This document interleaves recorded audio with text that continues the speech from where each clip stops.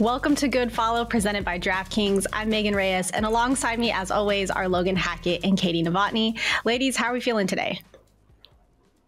I'm feeling fantastic. How are you guys doing? I'm great. I'm kind of sad the Olympics are coming to an end. I am sad, and I also need them to end because it has been ruining my days. All I do is wake up and then sit in front of the TV for hours, and then it's 1 o'clock, and all I've done was sit on the couch. It's been freaking sick. I love it. Well, one thing this Olympics that we also love is seeing all the women supporting women. And it feels like it was on a whole nother level this Olympics. And we're living through change, and it's hard to deny how incredible it is to experience. And so we're going to celebrate some of these moments. And to start, we will see this video of Adele stopping her concert so that everybody in the crowd could watch the women's 100-meter final. Let's check out this video. Tie up there. The women's Olympic 100-meter final. Away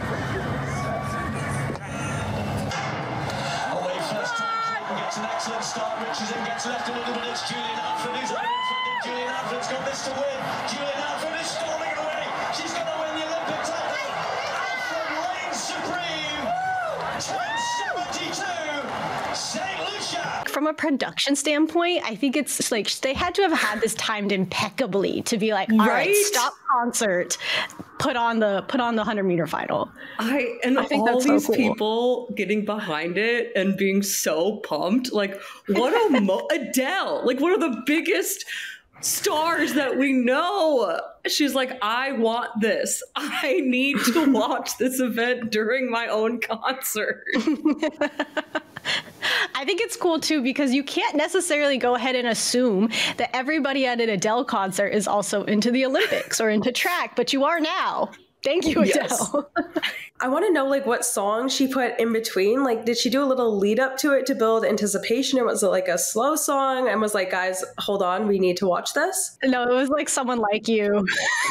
Or like, yeah, like a Rolling in the Deep would be like a nice crescendo into that. We get the high speed dance song, and then we watch her blast out from the starting line. Well, what are some other favorite moments that you've all had? I have to say, mine happened with Simone and Jordan bowing to Rebecca Andrade. I can't remember what event it even was. I think the very last one, but it was a perfect way to end everything. An all-black podium. Simone and Rebecca were going at it all week just to be battling, and then for the girls to be like, this is for you, we're bowing for you. I absolutely loved it, and I'm here for it. It was the floor. It was the floor final, which is also Rebecca's like bread and butter. And I missed it because some of these events are a little bit too early for me, West Coast time. But when I woke up and saw this for a good like hour, every time I saw the picture, the video, no matter how many times I saw it, I just started crying for no reason. I know. It's I start crying now. We're in the it's the most competitive event in the world, and you see these young women lifting each other up. That is what we need to be seeing. There can be so much competitive nature in sports against women, and that was just, we need a poster, we need a flag, we need a monument. I would fund that statue, you know? Well, what other events or what other moments do we have this Olympics? Did you see Allison Felix launching the nursery for all the athlete mothers? Iconic. It's 2024 and we finally got it. Like, what? Hello? I know. Women have been allowed to compete, which I can't believe I even used that word, but women have been allowed to compete in the Olympics for how long now? But they just got a nursery in 2024. It's a different conversation. But Allison Felix still being legendary in the Olympics. I think after Tokyo too, when there were problems with breastfeeding mothers bringing their children and they had to get like special approval, just to see something like this is so special. And Allison is such a special human being. Like, oh my goodness. We also have Katie Ledecky sharing the podium with her teammate Paige Madden. Katie Ledecky, just the GOAT. Like, absolutely dusting the competition. I love all the memes of where the competition's going this way. Katie's already all the way over here. The one that's like my favorite Olympic tradition is Katie Ledecky being a whole pool length in front of everybody else. I love it. But getting to share the podium with your teammate is so cool. That's why I love the Olympics so much, because yes, it isn't, there are these individual categories, but at the end of the day, the best part of sports is learning how to be in a team and being excited for each other and what that means, and lifting everyone up and being excited and just like celebrating everybody. I get so excited. Another one that we have is in handball, which personally I didn't watch too much of. I kind of even forgot it's an Olympic sport, but there was this really cool moment where the Brazilian handball goalkeeper was carrying off their captain after she suffered an injury and was carrying her off the court. And I don't know, it's things like this. Maybe I'm just like, I'm in my soft girl era, but pictures like this just make me feel all the feels. Yeah, I've been crying a lot. And like, me too. I'm just like, I'm so proud of them. They've worked so hard. I know. I even put on like Twitter the other day that I need the Olympics to end because I have no more tears left to give. I'm crying at just the most ridiculous, mundane moments, and then obviously the most incredible, exciting moments. I don't have any more tears for this Olympics. You've taken everything I have to give. But last one, there's also this really cool video of Michelle King, who a Washington Spirit owner, has been such an incredible supporter of women's sports, donating $4 million to the U.S. rugby team after they won the bronze medal. Let's take a look at this video. So I wanted to help. So I had some conversations last night and this morning, and I have committed $1 million a year for the next 4 years. And that is to get you guys win the gold medal.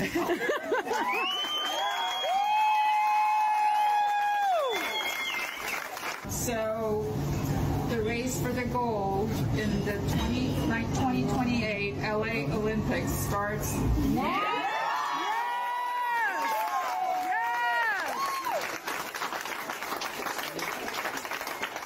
Like, Michelle is she's her.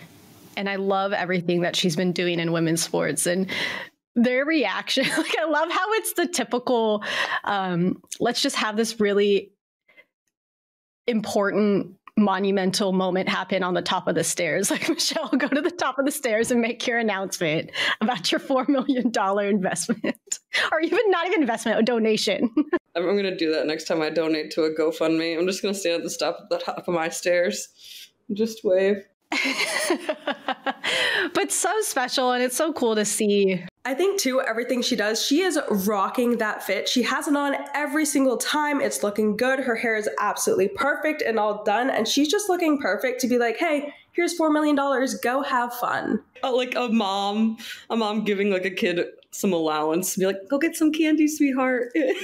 Just $4 million freaking dollars. She reminds me, just from like the way she carries herself and her style, and this is completely meant as a compliment, but you're gonna laugh. She reminds me of Edna Mode from The Incredibles, just with like her style and the short bob, but like in the best way possible. Like, Edna Mode means Devil Wears Prada. Anyways, we're going to move on. As we keep saying, the Olympics are coming to an end, and we've had a really fun few weeks filled with some really incredible moments. So we're going to wrap things up in the Olympic talk, and we will each share our favorite moment from Paris 2024. So Katie, start us off. What is your favorite moment from this year's games? Kelly Chang and Sarah Hughes, their overall defense on the beach volleyball court has been incredible. I am obsessed. I've been watching and being like, ow! Ah! So good. Here's one of them. Check it out.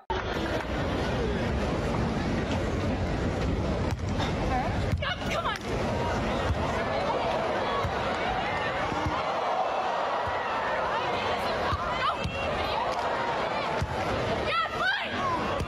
This one is a perfect example of just being able to put it down the line when no one is looking. And it's like the absolute strategy and smarts to be able to see this in this high intensity game. And then there was another one that it was like the longest rally I think I've ever seen in my life.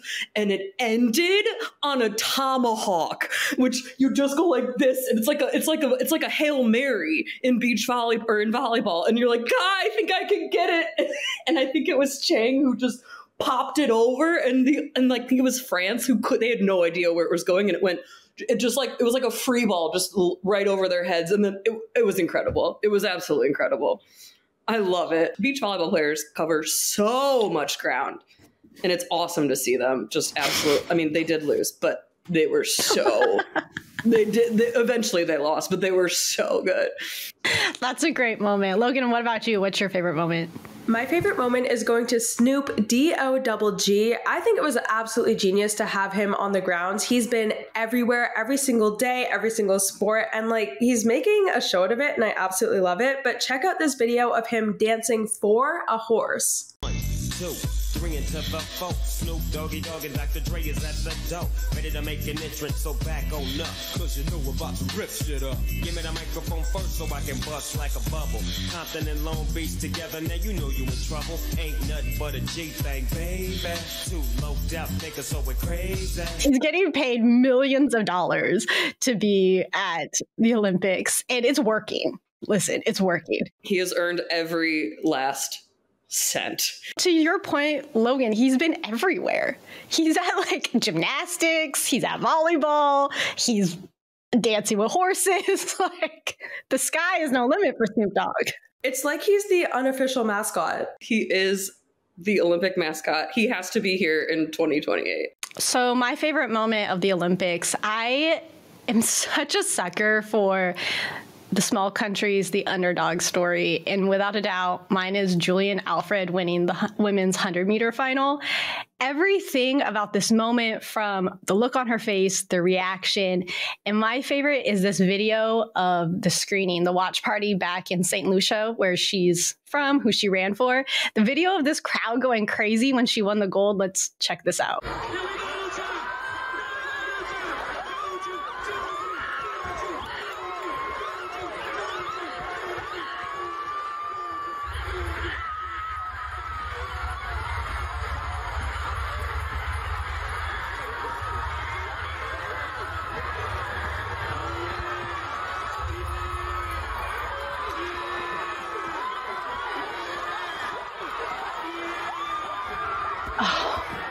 I'm gonna cry again. I know. I know. They're so excited. And like to have that many people in your corner, like, can you imagine?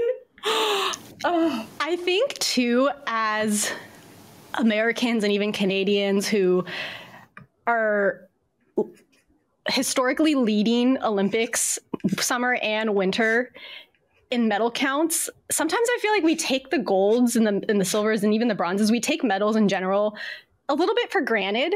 And so when a country gets to win their first ever Olympic medal and let it be gold in the 100-meter final, which is arguably like the sexiest Olympic event to exist, is so cool. Like I will watch that moment forever and ever and ever. Okay, so now that Paris is getting ready to come to a close, we're going to turn our attention to 2028. LA 2028 is going to be the home of the next Summer Olympics, which is home to Katie and soon to be home for myself. And so, Katie, can you tell us what you have prepared for us? 2028 is the return of softball. Yeah! I am so pumped, although I am very frustrated that the softball is going to be planned to be in Oklahoma, which I know is the capital of softball. It's a big thing. However, there are a lot of fields here in LA, so I feel like we could figure something out. It's so ridiculous. Also, it is like Tornado Alley during peak tornado season, so like I don't know. Anyways, but because I'm a huge softball head and I never stop talking about how I play, I decided I want to try my luck at making the US 2028 team. So I did put together an official tryout video for you guys. I think I have a shot. Hey, I'm Katie Novotny. I'm based in Los Angeles, and this is my official Team USA 2028 tryout for the Olympic softball team. Let's play ball. Jellyfish! I got my church scrunchies. I got my rolled shorts. I got my sliding shorts. Nope. I sprained my ankle about like 6 to 7 dozen times. No brag. That's a 28. If your body's not about to break down, like, are you even an athlete? You want to squish the bug? See that? How long has it been? 20 minutes! No, I'm not a shortstop, but I could be. I'll be better in the outfield.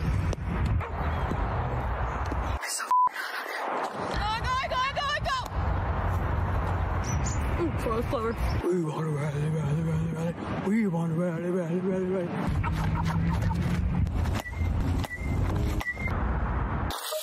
My favorite sunflower seed is dill pickle.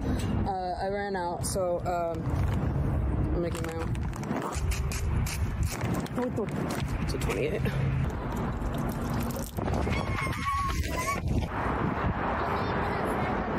TM 2028. It's kind of giving Sandlot. I mean, if there's a gold medal in softball cheers, Katie is definitely making that team. They should just put you on as like a hype woman. Make me the Snoop Dogg of 2028. I'm nowhere near his level, but maybe he could be my mentor. I hope you make the team. I didn't know that we could video audition for the Olympics, but I think you have a solid shot. Yeah, based on, just reality shows, self-tapes, the nature of LA, I believe in me. I think I will need a lot of athletic tape, and probably Tylenol, but I can do it. Coming up, Logan sits down with WNBA player Shatori Walker-Kimbrough to discuss the return of the WNBA and all things tunnel walks. We'll be right back.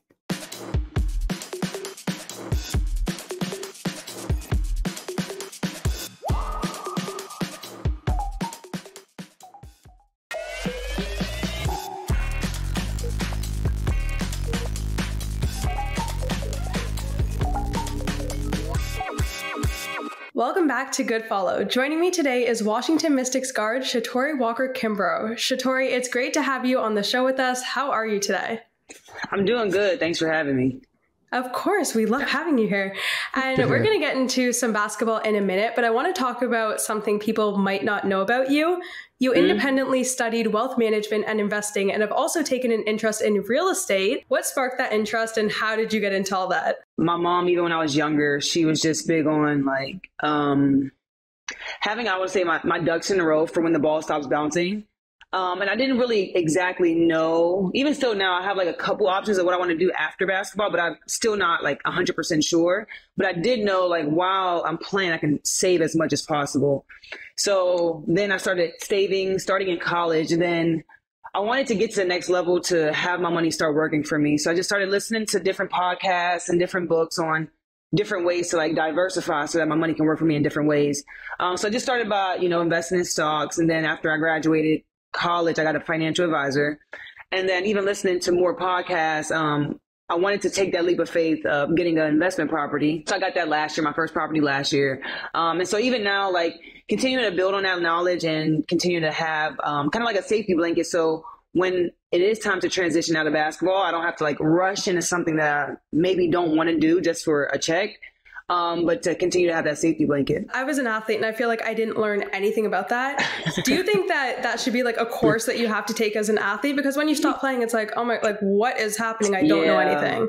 Yeah, definitely. I definitely think it should for honestly all athletes. Honestly, people in general. I think it's definitely something that is overlooked. And the most important thing, especially when investing, is time. So the younger that we can do it, the more beneficial it'll be down the road. And I think that a lot of people realize it.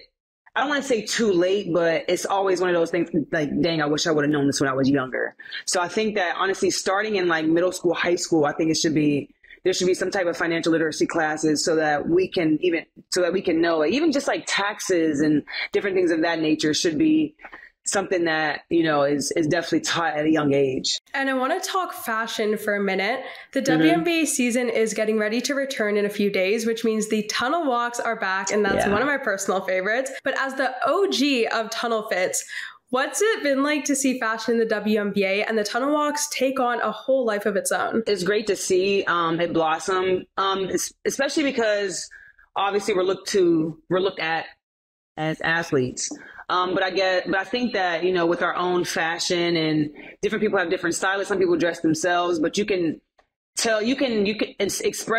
we can express ourselves in other ways, not just through the uniform that we wear or, the one sleeve or the shoes that we wear, but also it gives a little glimpse of ourselves outside of the basketball court. I absolutely love it. And I love when players that like you don't expect to like turn up, just pop off, and you're like, whoa, like what is going on?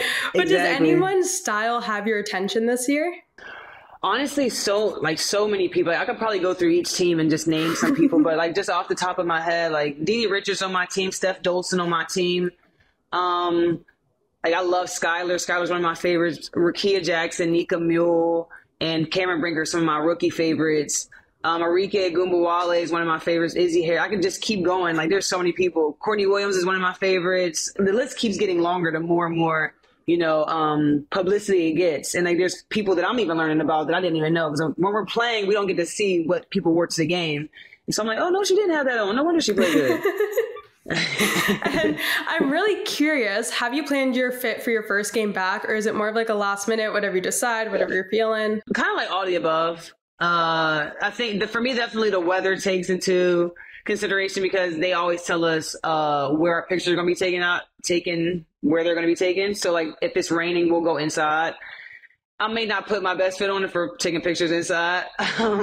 So yeah, it'll definitely matter like how the weather is. But most of the time it's like kind of like what I'm feeling. I definitely always want to try to go for comfort. So I'm always going to be comfortable, but definitely like where the pictures are taken, I take that in consideration. Is there any fit that you've worn that's been like your absolute favorite? I had this like this furry cardigan with these oversized like short trousers that I got over in Europe. I can't even remember the store, and I'm really upset about that because I really liked it. But that was probably my favorite fit this year. And with the games ready to pick back up, what are you looking forward to in the second half of the season? For us, like, injuries have kind of, I don't want to say hindered us, because we've been, playing in close games, but we've been missing definitely a lot of key players. And hopefully on this side of break, we can get some players back and kind of put all the pieces together and see where that takes us. By the time your first game back rolls around, you would have been off for a month since the All-Star game. Is having the long break helpful, or does it kind of interrupt the flow of the season? I think for me and us personally, I thought it was good for us, not just physically, but mentally as well. Like, different people were able to get away. Our team had 3 Olympians, so they didn't get a break, but obviously they're competing in the Olympics, so that's always something great. But for us, I thought it was great that we got away, and we could come back fresh mentally, emotionally, and physically, and kind of like all come together, especially with, hopefully adding some more pieces so we could kind of have like a fresh start. As a team, what will you have to do to pick up some wins for a chance to sneak into the playoffs? For sure. I think for us is just like using this break to kind of like regroup. Because like I said, there's been so many ins and outs of people in the starting lineup, people out of the starting lineup, people playing, people not playing, minimum restrictions, so many different variables. So it's kind of been a little bit inconsistent. So I think I'm excited for us to see it all come together. And that's what we're using this break for, to see it all come together and using this time to do that. What does your time during the Olympic break look like? And what's the behind the scenes for everyone? Yeah, for us, we've actually been having like our own like Mystic Olympics. I think it was Saturday or Friday or Saturday, we had a cooking challenge. And of course my team won.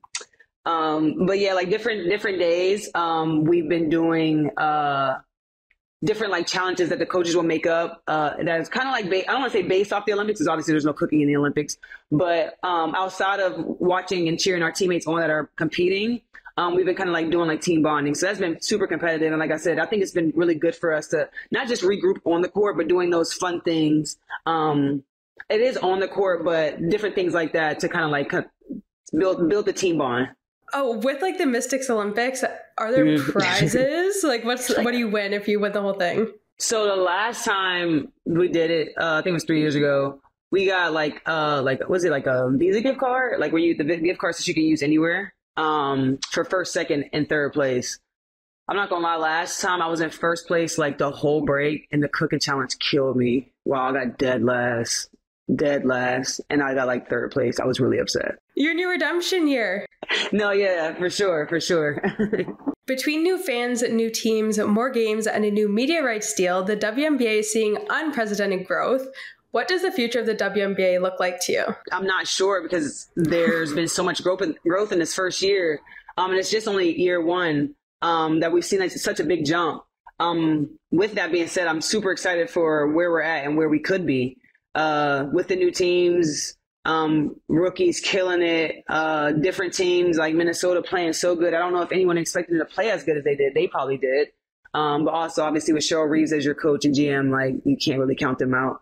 But yeah, there's been so many ups to this season that I'm excited for the growth for sure. And you mentioned the rookies. How amazing is it to just see what all of them are currently doing, both on and off the court? Absolutely. So it's super exciting. Like I'm so excited, even for our rookie on our team, Aaliyah Edwards. I see her every day, just being able to put the work in, and even, competing in the Olympics this year.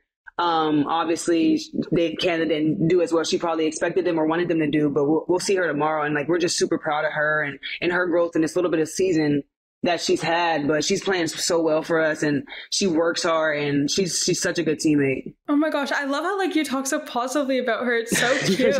But speaking of the Olympics, at the time that we were recording, Team USA is tipping off against Nigeria. Yeah. Nigeria has had a Cinderella type run in Paris after entering the games having never won a game. How fun is it to watch like what they've been doing? It's been so great, and unfortunately I have not seen a Nigeria game because normally our practices are during the time that they're playing. Oh no! But I always go. But yes, I know. I'm so upset about it. Like, I'm so happy like I actually get to see them now because we were out of practice. But just going back and seeing the highlights and just seeing that the history that's being made by them is so surreal to watch, and I can't imagine how they feel representing their country and making history. And do you have any concerns about the U.S. not winning their 8th straight gold medal? No concerns. When you have Asia and Stewie, I just don't know what you do. Not to mention all the other girls. Like those two, like if they walk on the court, you're just like, okay. And then, BG's coming off the bench and Kelsey Plum's coming off the bench. It's just like, all right, just when we thought we were about to get our win, they send like this next platoon coming out. But their team is super stacked, and I'm super excited to watch their games and see them all put it together. Do you think there's a better duo than Asia and Stewie right now? I can't even imagine. I know, not to me. Like just watching them play, I'm like, yo, what do you say to your team in the huddle? Like I'm trying to put myself in the shoes of the other coach, and I'm just like, hope and pray. Like I don't really know what. Like I'm not sure. But it's definitely fun to watch. I'm glad I'm on this side. Yeah, like I was saying on one of the other shows that if I saw them coming towards me and I was standing in the middle of the court, I would actually call my mom and ask for help or start crying because that would be absolutely terrifying. Yeah, like, and then if they ask for something, it's like BG checks in, and she's 6'9". Like it's like, all right. While you're talking about the Olympics, if you can go and compete in any other sport, which one would you choose? I used to play volleyball in high school. And I liked volleyball, but I'm not gonna lie, like I also was on the track and field team and field, so I definitely stayed away from the track. But I loved long jump, triple jump. So I'm like tuned into the and field part. Shout out to University of Maryland. Thea won a triple jump, so I was super excited for that. Go Terps. How long do you think it would take to train there? Like if you started training today, do you think you can make it to LA 2028? If that's all I focused on, like because they've been competing like that. I feel like their whole lives for this. So I don't think 3 years is enough. For me, because I believe in myself, I live in this like delusional world sometimes. So I would say yeah, but I don't know. I would definitely try, but I don't know how realistic it is. Well, Shatori, thank you so much for joining us on Goodfollow. It's been so amazing to have you on the show. Coming up, Megan gives her DraftKings picks of the week, and we preview the U.S. women's national team gold medal game against Brazil.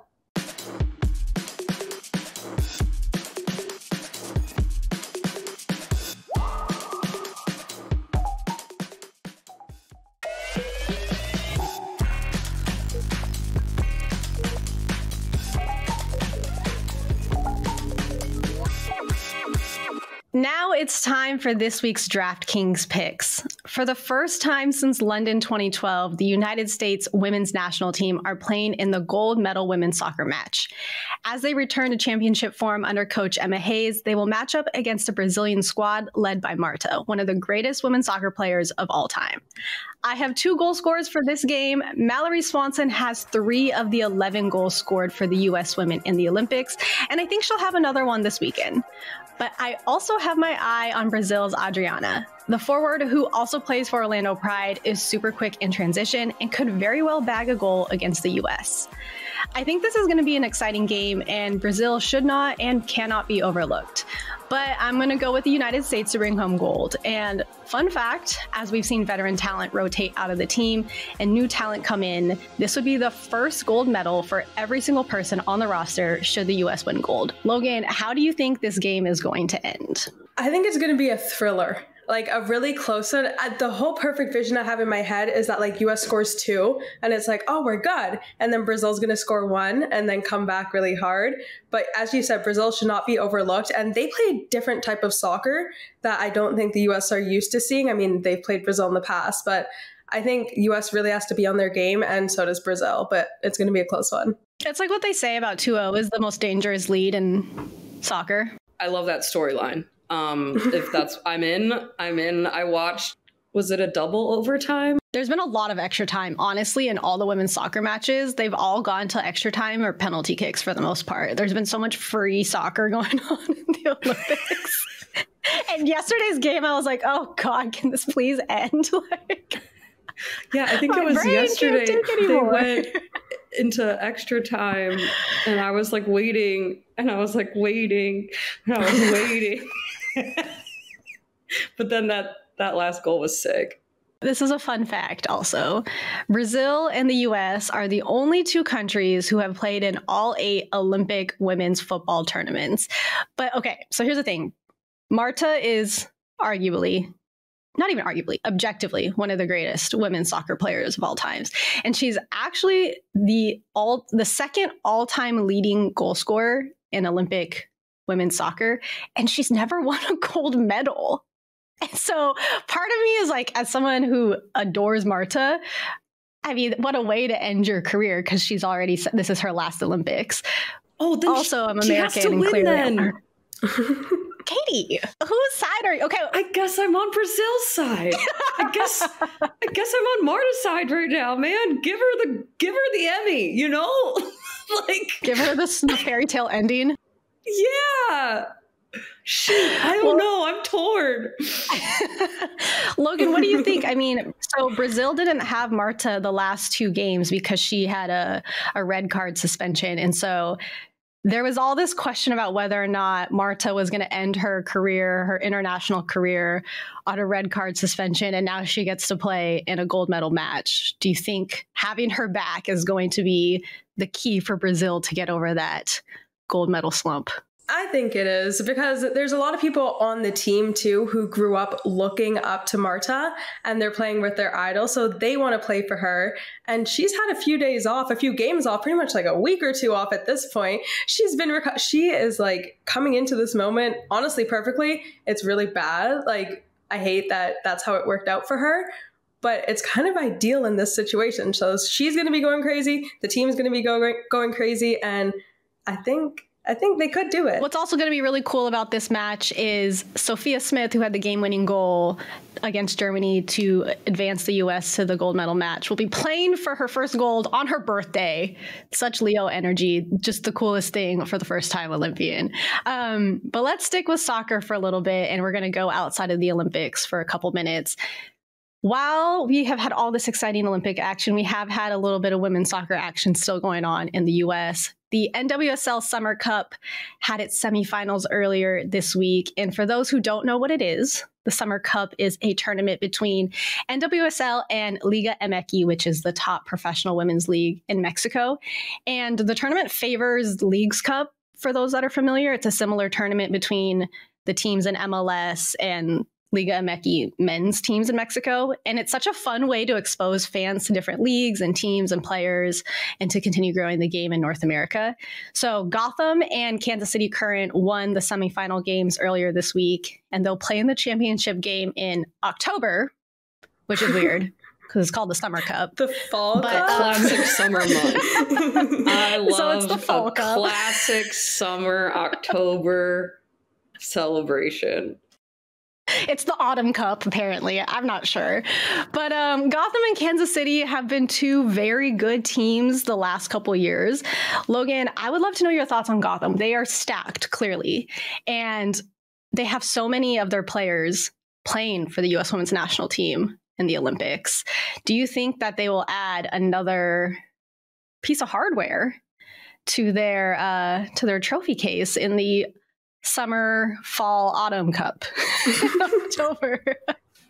See, this is a tough one because Gotham is the type of team where they have everything on paper. And then throughout the season, I mean, they've been kind of like up at the top, but they haven't really excelled yet. And I feel like coming off the Olympic break, they can definitely do that, especially with some of the pickups that they got during the break. But KC Current is just, they're in a league of their own at this point. Well, not a league of their own because they're also at the top with Orlando. But the way that they play and with Temwa Chewinga, I think KC is going to pull it off. But Gotham could ride the momentum from this Olympics with all the players that they have on their team. Now let's move to golf, which I know is your specialty and your expertise. So women's Olympic golf started on Wednesday and it wraps up this weekend. Lydia Ko is still on a quest for gold after taking silver in Rio 2016 and bronze in Tokyo 2020. Will this year be the year that she does it?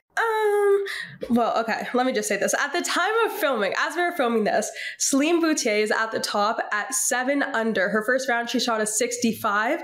Everyone else, actually, the second place is 4 under. And then after that, we're like 1, 2, and there's 13 players tied for 13th place at even, which Lydia is one of them. So I think because Celine came out with that killer first round, it's going to be pretty hard. I fear that with a few good rounds, she'll maybe add another silver or bronze. But I would love to see her win gold. And there's still 3 more days of competition. So Celine could drop and she could come back up. Well, she's also up against Nelly Korda, who is the reigning gold medalist. And we all know how hot she started this year with 6 titles in 7 events before taking a dip with 3 consecutive cuts. So what is she going to have to do to get back on track and defend her gold medal? She's going to have 3 days of lights out insane golf and pray, although she probably doesn't want to, but pray that Celine doesn't have her best golf. But again, Celine is French too. So she is playing on home turf. I think everything's just kind of it's Celine's moment right now. But Nelly could really, really get back up there to, I think, silver and bronze as well. It could go like Celine, Nelly, Lydia, but who knows? Coming up after the break, Logan reveals her good follow of the week. Stay tuned.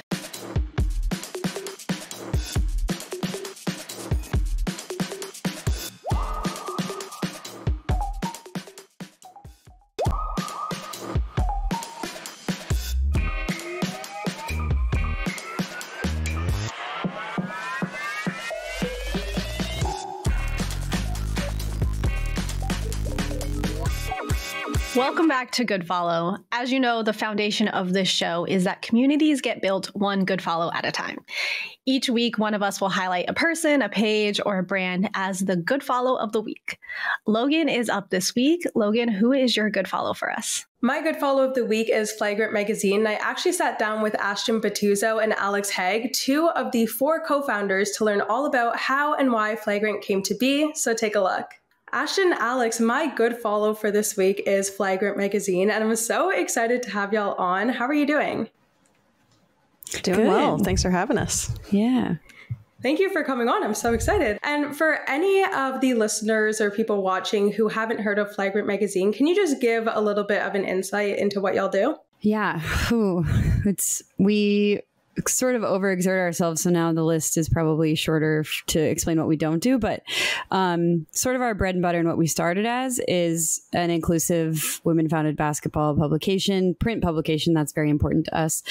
And we sort of highlight stories surrounding hoops culture, and we focus on artists and communities and fans. And we do that via a print magazine, via a Substack community that features a Discord, and people have a lot of fun talking basketball and all kinds of crazy things in there.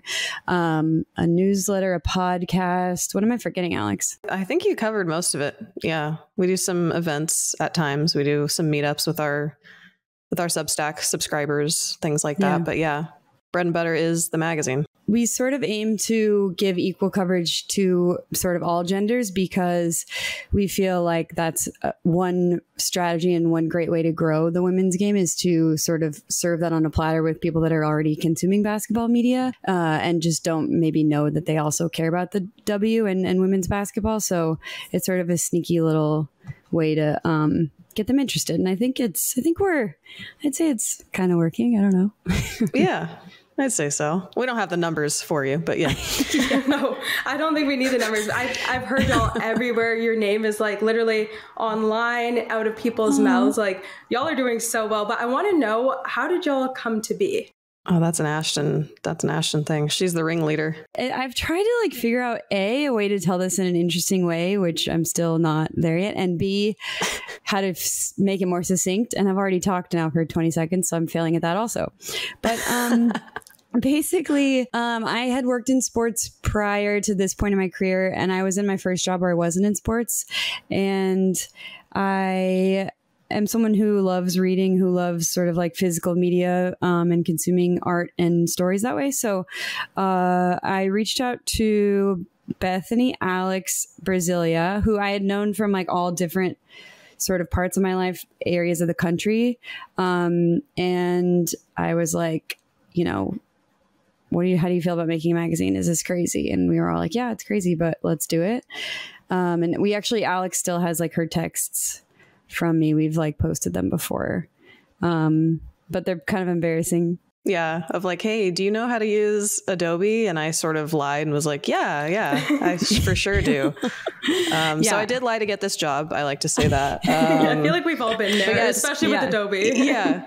Exactly right. You just fake it till you make it. But Ashton reached out to us in 2019, and it was to start a magazine. We didn't know that it would be multiple magazines or an entire business at the time. But that's sort of what happened. So yeah. And y'all have been able to build a great community. What do you love most about it? I think it's hard to see exactly how strong the community is, because unless you're sort of in our Patreon or our paid Substack. But something that I think we probably both agree is really special is the members of our Discord, the members of our Patreon, our paid Substack, they all travel across the country to hang out with each other, even without us. I think some of them have become like best friends with each other, and people are in the Discord talking all day long. And it just feels really nice to know that there's a safe space for whatever type of conversation you want to have. And it's not always about, I was thinking about this the other day, how it's cool that like, of course, basketball brought everyone together, but so much of that community is not basketball now, just because like, you know, you have shared interests and you know you're going to be sort of the same type of person. You're going to be able to love all kinds of things together. So now it's like they don't only love basketball together, they love everything together, which is what I like, I think, the most. It's pretty special. I would say that, and just like the fact that we've kind of grown along with women's basketball in 2019, like I would say we weren't ourselves like even the biggest women's basketball fans. We're still discovering the league and women's basketball in general. Like we definitely watched, but we're not, you know, as well informed as we are now. And it's definitely grown outside of Flagrant Magazine as well. So it's just been very cool to be a part of that growth and to see that and just be in that space with everyone else who's doing a lot of great work for women's sports. And last question before we go. The WNBA season is back into action next week. What are you guys looking forward to for the second half of the season? I'm interested to see how Mabry and oh my gosh, play together. Yeah, that's gonna be wild. Yeah. I'm looking for a better showing. No, I shouldn't. I'm trying to think of how to say this because I feel bad. I live in New York, so I'm a Liberty fan. I go to Liberty games, and obviously the Liberty are a great team, one of the best teams, and I hope that we can get back to the finals. But I should say that if we get to the finals, I'm hoping for a better showing than what happened last year against the Aces. So I'm looking for a good playoffs from the Liberty. That's like all I can hope for.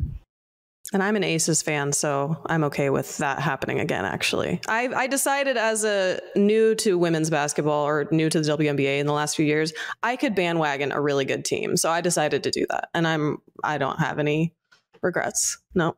Do you have any predictions for who's going to win this year? I mean, it's going to be hard to beat the Aces. It's going to be hard to beat the Aces. It's going to be hard to beat. For sure. I wouldn't mind it being interesting, though. I'm not like looking for like an easy path by any means. Yeah. I think the league looks a little bit more well-balanced this year because of trades and a little bit of like movement. So I feel like it'll be a little bit better than last year. It also, I feel like with the WNBA, just because we're sort of so starved for games, I always want max. Just give me as many games as possible. And if that means, you know, we take it to 3 games, we take it to 5 games, whatever, that's great. And so, whereas like with men's basketball, I'm like, okay, we don't need 7 games of this. Speed it up. Yeah, speed it up. Let's go. We have jobs. So honestly, whatever gives us the most amount of games is great with me. Well, Ashton, Alex, thank you so much for sitting down with me. I've loved chatting with y'all, and I hope you have an amazing rest of your day. Thank you so much. Thanks, Logan. You too. Logan, thank you for highlighting Flagrant Mag. I personally love them, and I've been a fan and supporter of them since day one. I have all their issues downstairs. So go follow Flagrant Mag on IG and Twitter and check out more about the brand. And we want to hear more from our fans. Who is your good follow? Send us your noms at Good Follow Show and tell us why your good follow should be featured. Good Follow is brought to you by DraftKings. We'll see you next week.